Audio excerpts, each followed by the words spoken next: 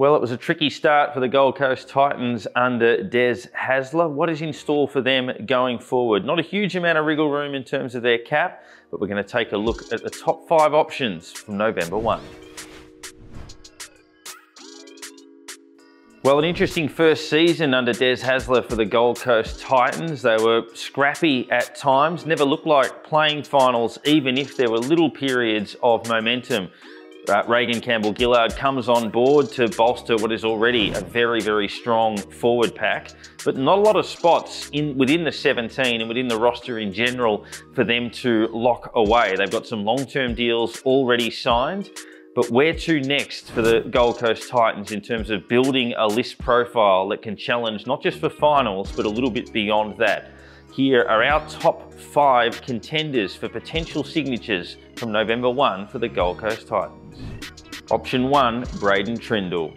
Well, 5/8 halfbacks, they're the focus for the Gold Coast Titans. Might end up going after one or a couple of each, but the Cronulla Sharks 5/8 could potentially be the headline target for them. Finished 2024 very strongly in a side that also pushed pretty deep in the back end of the year. So he is one gettable option that the Gold Coast Titans might look at to bolster their squad. We mentioned that in certain parts they're pretty deep, in other parts not so much, and this could help to bridge the gap. Option 2, Jamal Fogarty.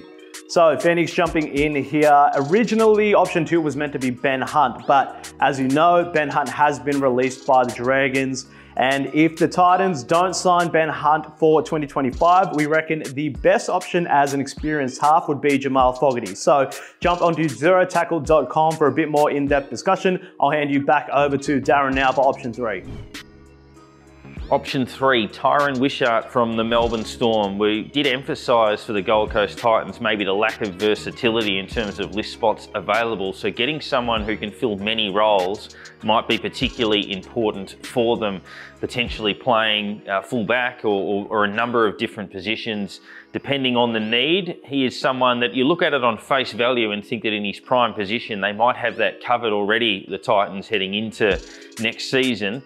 But his versatility, I think, would be a really valuable asset, given at the Melbourne Storm there are opportunities for him that are probably a little bit more limited than they would be at the Titans, so that's a target that they could certainly look at.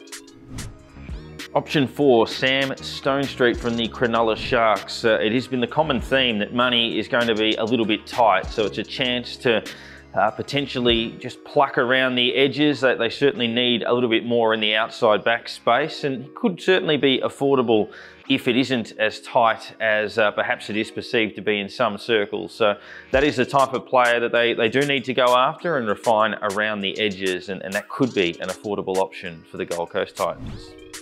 Option 5, Jonah Pezet from the Melbourne Storm. Spent most of the year recovering from an ACL injury, has been flagged for a long time as a future Origin prospect, and that might hinge on if the likes of Hunt and those sorts of players, Trindle, are out of their price range, and maybe given the time spent out of the game, it makes him slightly more gettable.